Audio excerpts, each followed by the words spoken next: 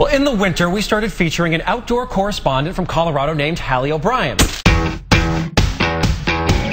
And since we never know where she'll be or what she's going to do, we call it No Boundaries. Well, right now, Halley is in studio with us in the middle of a cross-country drive. Halley, thanks so much for coming in and welcome to our studios. Thank you for having me. All right, let's talk to us a little bit about your trip. Do you have an itinerary? Where have you been? What have you seen? Yeah, as you know, I'm from New Jersey originally, so I was visiting family and decided to take a cross-country trip back to Colorado, seeing all of the southern states. And ironically, I was avoiding the heat wave in the Northeast by going south. Little did you know. We went to Snowshoe, West Virginia, which was beautiful, and I encountered some very spirited locals. West Virginia!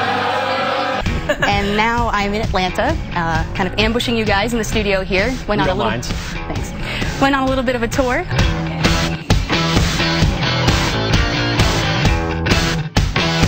You guys have more TVs and monitors than Best Buy. Did you have a wow moment? Did anything really strike you? Yeah, actually going into makeup. I can't find hair today. There's no way that shine and that placement is natural. I need to find the shellac that he puts in his hair. I use a little touch, and it's a $5 bottle of hair gel, contrary to popular opinion here, and it is at home. Well, I'm sure the humidity, down in hot Atlanta, you need to have the hair gel. You've seen Fisher's hair trending on Twitter before, right? Mm-hmm, yes.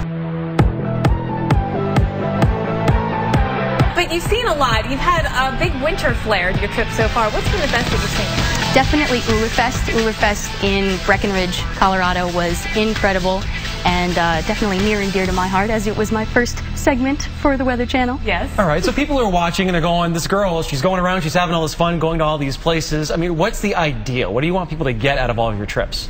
Just an exciting experience. It's everything. There's always humor in everything, and there's the stories that aren't really the mainstream stories that I like to tell. I see things, and they're just kind of quirky and unique along the way. All right, Halley, we really appreciate it, and we're looking forward to seeing some of your stuff over the rest of the year. Awesome. Thanks, guys. Thanks for being here.